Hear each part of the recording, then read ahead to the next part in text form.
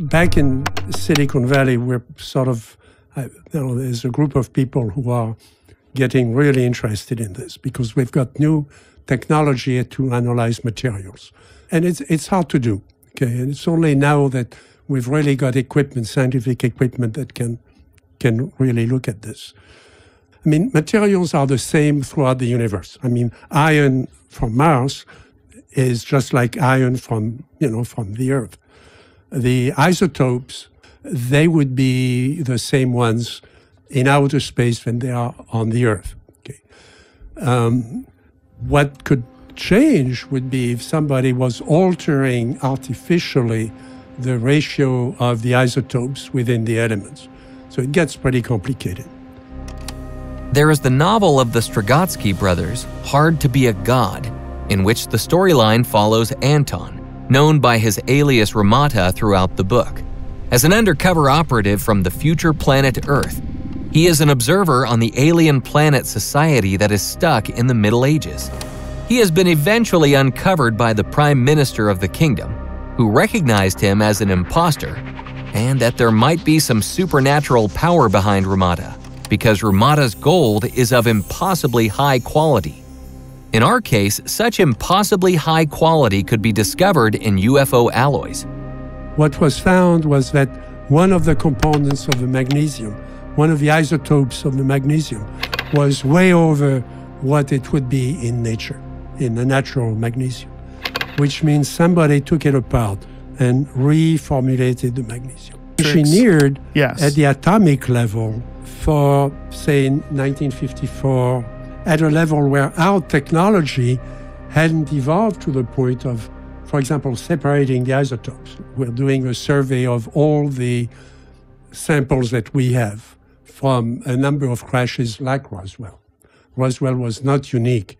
It was not unique in New Mexico, and now we have samples from Europe, we have samples from South America. Obviously, somebody could take, common elements, refine the isotopes and put them back together. Of course, that was done for the atom bomb, between different isotopes of uranium. So if we find that some of those samples have been altered, that's a revolution, because it means that there is somebody somewhere, either on Earth or off planet, who has a technology to do that for a particular purpose. If we find that, that's a revolution. If you're talking about an advanced material from an advanced civilization, you're talking about something that I'll just call it an ultra material, right? It's something which has properties where somebody is putting it together, again, at the atomic scale. So we're building our world with 80 elements.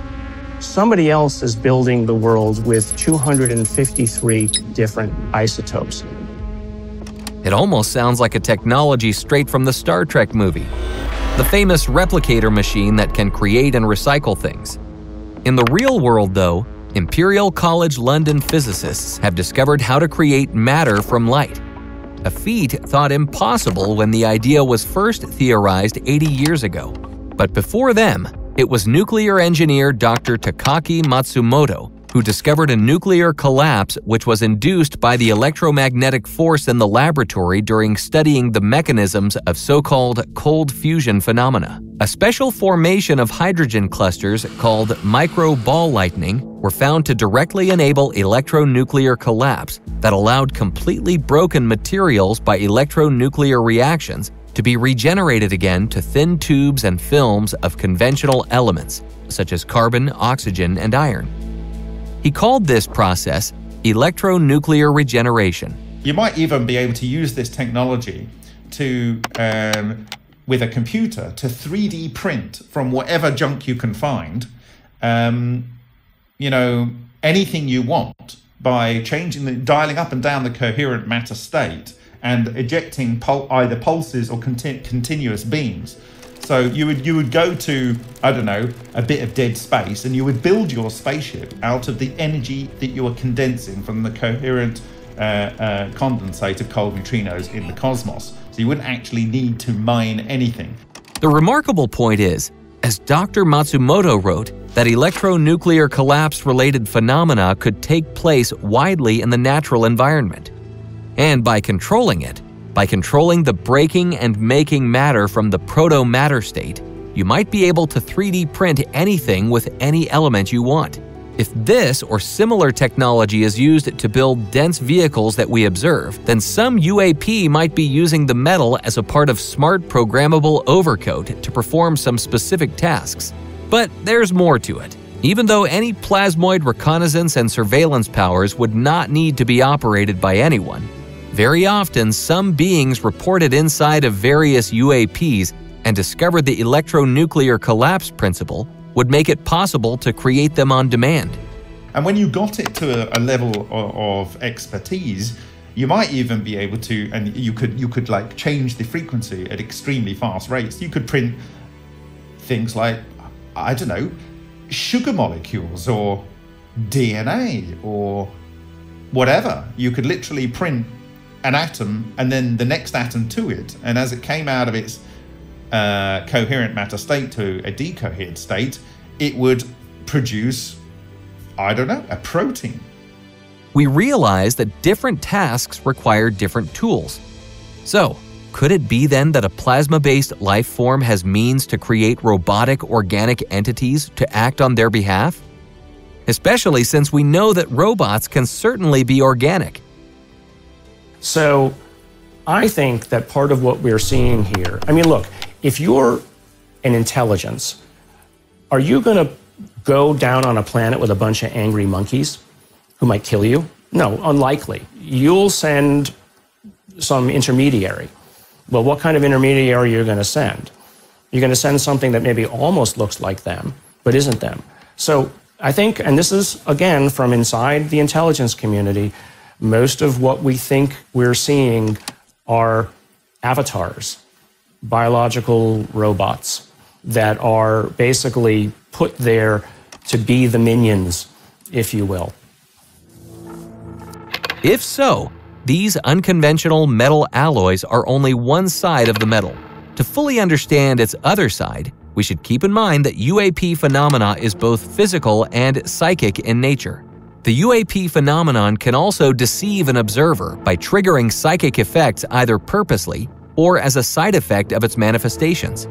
It's an encounter, it's an experience, but whether those experiences are real or whether or not they're imposed on these individuals as sort of an altered reality memory, I don't know. I mean, here's an example. There's a great case, it's in France. This family, this is just within the last few years, driving down the highway, a mother and two children in the back. They have an open-top car during the day, a crowded highway. They see over their head through the window a craft. I mean, it's just obvious, and then she's looking around. The mother's looking around and saying, and noticing that nobody else seems to see this. Okay, so the kids in the back have a camera, a phone, take a picture. When they get home, they take a look at the picture. There's not a craft, but there's an object, a small sort of star-shaped object about 30 or 40 feet over their car. So let's say that's the object, but it projected an image of something else, and yet that's all they saw. So what happened? You know, it's sort of like it was a projected 3D image of something, but it was only seen by them. So when you start to hear many of these cases, and Jacques Vallée talks about this a lot, that whatever these things are, seem to have the ability to project altered reality into people's minds. I know that sounds crazy. Such sightings could have been triggered by a giant plasmoid in the sky, the form of complex plasma that in fact can be extremely intricate in their structure. Paul Sagan, in his book on ball lightning, often calls them fireballs and presents a lot of bizarre examples of real plasma phenomena intrusions into our world of dense physical matter. Sagan has an important section called "Do Flying Fireballs Think?" Here are some quotes. "But fireballs possess sensory, energy generation, navigation, and propulsion systems. Since ball lightning is buoyant, How come some fall rapidly from clouds like falling cannonballs, rebound before hitting the ground, and then float lazily against the wind or rapidly shoot back up to the clouds? How does a ball know where an aircraft is, follow it closely, and not be affected by the high-speed airflow and turbulence? What possible detection, sensory, energy generation, navigation, and propulsion system do fireballs possess? No other natural or man-made control feedback system matches their incredible behavior. A microprocessor-based system or fireball with sensors that can materialize and fly, then detect electromagnetic, electrostatic, metal, solid objects, chimneys from a distance, distinguish a standing person from a post, and so on, would be an amazing feat of technology. But for a supposedly hot ball of gas, it is not made of semiconductors and wires. To do these tasks of sensing, control, and navigation is not a question for technology, but a mystery of physics. Paul Sagan made one major error in this last passage from his book, though. He implies that these balls of gas are not made of semiconductors and wires. On the contrary, plasmoids can indeed have the equivalent of semiconductors within them. And as for wires, much more efficient means of carrying directed current exists than copper wires.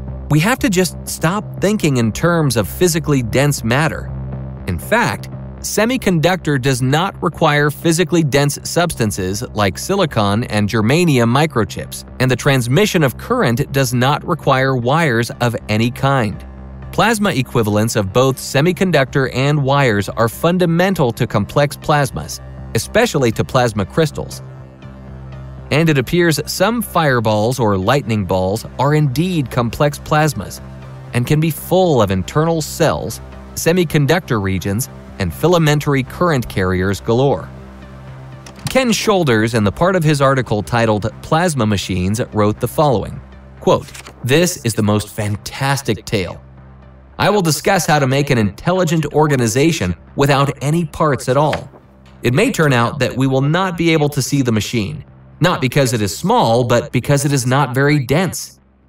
If the machine resembles anything, it would most resemble a plasma, the fourth state of matter and the most abundant in the universe. A complete machine could be built on this principle.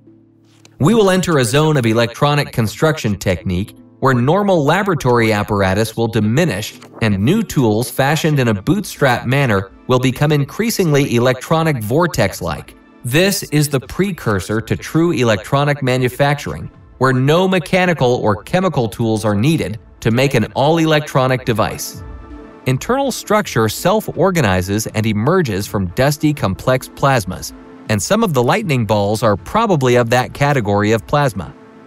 And in line with discovery of complex dust plasma in space known as Kortolewski clouds, such complexity can be to the extent that is required for inorganic life, the subject that we only relatively recently start to think about. Here is what Ken Shoulders wrote about it in his article. Quote, "All life as we know it is based on atoms. This monopoly ended on Earth recently with the discovery of the binding force responsible for the electromagnetic vortex effect. If such a pure electron embryo had emerged, even as recently as 100 years ago, its high evolutionary rate would have already surpassed us in every desirable aspect. Homo sapiens would be no match for Electronus Rex. A stronger broth, comprising the binding energies of the EVO, has been available here all along, and probably long before biological substance was available." I mean, whatever it is, it's clearly been here for a long time. And it doesn't necessarily care so much about us, but in terms of, if it wanted to wipe us out, it could. So the next question is, well, if they've been here all along, before we were even civilized, well, whose planet is this really?